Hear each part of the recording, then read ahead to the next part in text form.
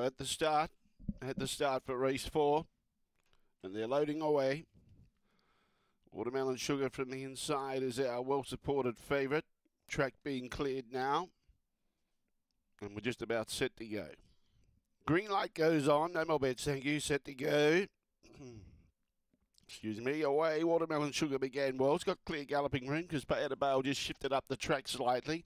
Springbrook's up there handy with the favourite, but now Watermelon Sugar takes over. Now Sally Wags is there, and also Snakebite Diva. Snakebite Diva too powerful. Maybe Serious running home behind Sally Wags, but Snakebite Diva beat Sally Wags.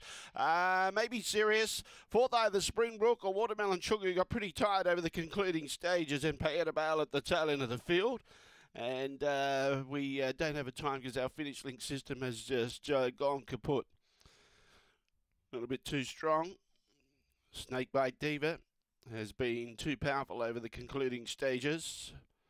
Sally Wags has run as usual honest race in second place. It may be Serious third. Watermelon Sugar actually held on for fourth in front of Springbrook. But to be confirmed. Number 8, Snakebite Diva, the winner. Second will be 5, Sally Wags. Third, 7, maybe Serious.